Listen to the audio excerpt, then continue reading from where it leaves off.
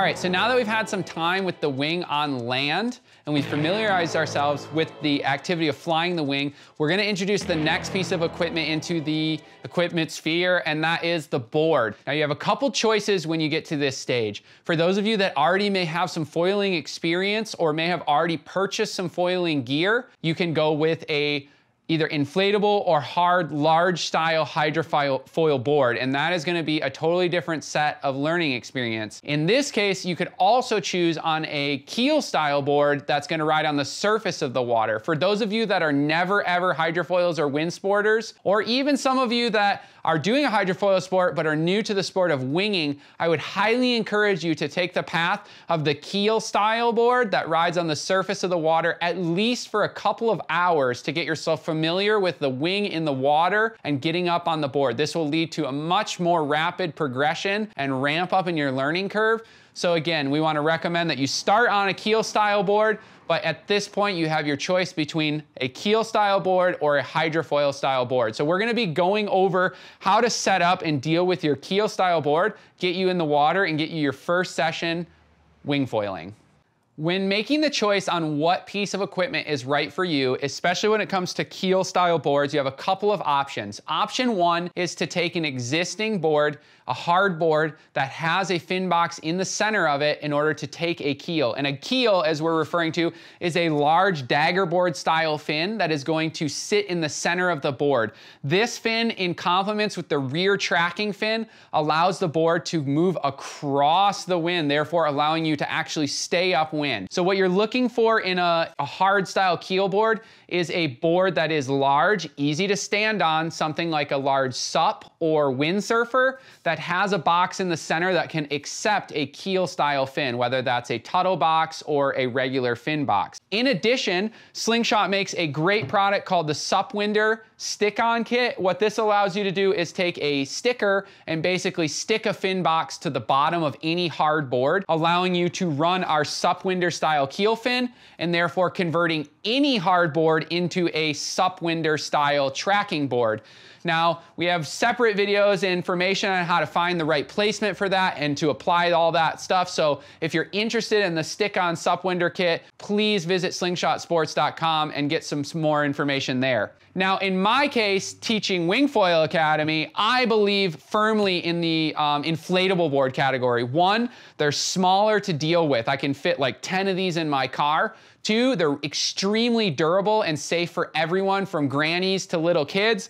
And three, they're a little bit more cost effective in terms of longevity of the product and the use. So again, my recommendation here is to go with an inflatable style board. So we're gonna be choosing the inflatable style board for this module, and we're gonna go over how to set this thing up so that you can get in the water and get your first session. Okay, to go ahead and set up your inflatable style tracker or keel wind board, the things that you're gonna need are the board itself. This board comes with all of the stuff you need to set it up, so let's go ahead and pull them out of the bag and go over the parts and pieces. First and foremost, in the front, you're gonna find your rear fin. It's a standard longboard fin. It's gonna go in the rear of the board. Next, you're gonna pull it out of this carrying case. You're gonna have the inflatable board itself. You'll notice that it's gonna be rolled up in order to take up a lot less space. That's one of the big pluses to using an inflatable style board. Additionally, in here is going to be your keel fin, a repair kit, just in case something happens with your kit, and finally, it's gonna come with a high pressure SUP pump. Now in this case, because we're going winging, I only wanna use one pump. This great Slingshot blowhard pump here, it does the job of both. It can go ahead and do wings as well as inflatables up to 18 PSI, and that's about what we need for this inflatable style board. So I'm gonna go ahead and use my blowhard pump so that way I don't have to carry multiple pumps down to the beach. Step one is going to be unfurling your large board and locating the inflate valve. The inflate valve looks like this. It has a closure. It also has a spring load button in here that's gonna open it and close the valve. So go ahead and locate the valve, press it down and press it up to make sure you have the spring disengaged. The spring needs to be in the up position in order to allow the airflow to stop. So make sure when you press the valve, you want it in the up position. I'm then gonna go ahead and unfurl my board so that I can make sure I have enough space in my area. I'm gonna go ahead and take my pump, which comes with the high pressure SUP adapter that comes with the blowhard pump. Most of the high pressure SUP pumps will have this valve standard on the pump hose, but in this case, I'm gonna take the adapter, I'm going to push it firmly down into the valve and twist it in the clockwise orientation to secure it to the head of the valve. That way the hose is locked into place and I don't need to keep my hand on the hose and I can go ahead and start pumping up the inflatable. Just like with any inflatable, you wanna go ahead and put your feet on the pumps and you're just gonna take your time and start applying air pressure through the pump into the board. So as you start to get some PSI in this thing, you're gonna notice it's gonna start to assume its shape. However, it's really important that you get this thing up to a higher PSI than you may think you need to. Minimum of 15 PSI, anywhere from 15 to 20 is gonna get this thing really rigid and it's gonna make the board perform way better in the water. So keep pumping.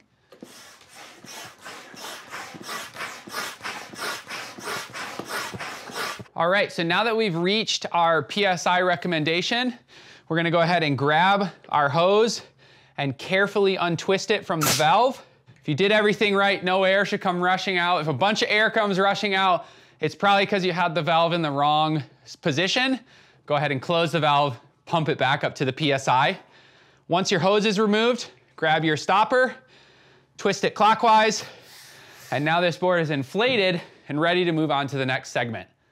All right, so our board is pumped up. We're gonna go ahead and grab the other pieces of equipment that we need, which is gonna be the rear fin, the keel board fin or the skeg or the SUP winder fin, and our leash. And those are the three pieces we're gonna need to complete our setup. So we're gonna grab our board here by the handle. We're gonna flip the whole thing over. And you can see now that I have two fin boxes here on the board.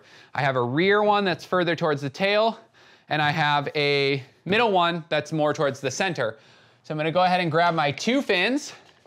Easy enough. My rear fin is going to be my surf style longboard fin, and my center fin is going to be my skeg or SUP winder style fin.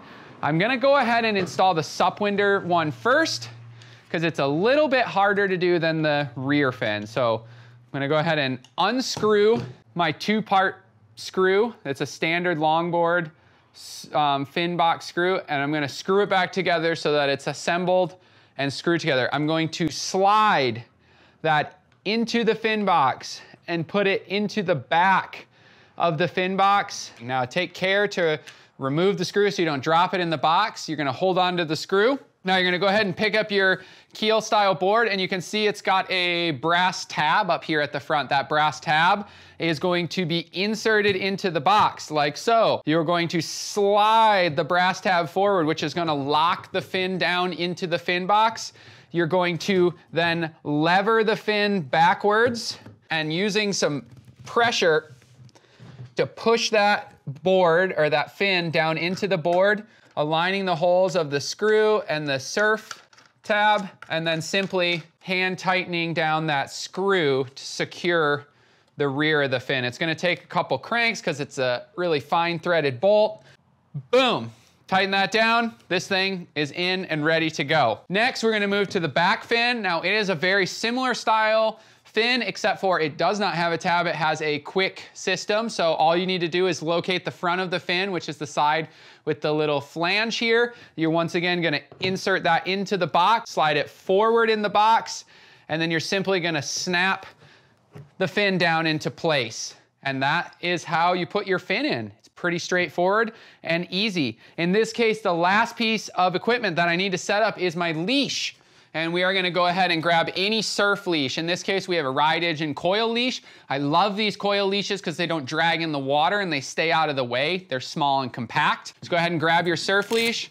You're gonna open up the Velcro closure side here. You're gonna find your rear leash attachment, which in this case is a metal D-ring. You're gonna go ahead and slide the Velcro through the D-ring, and you're gonna do the triple overlap. That's one Velcro down, one Velcro down, and a final piece of Velcro to secure the leash onto the board. And there you have it. You have your leash attached, you have your board inflated to 15 or more PSI, and you have your two fins, both your centerboard skeg style fin and your rear fin already put into the board, and this thing is ready to go on the water.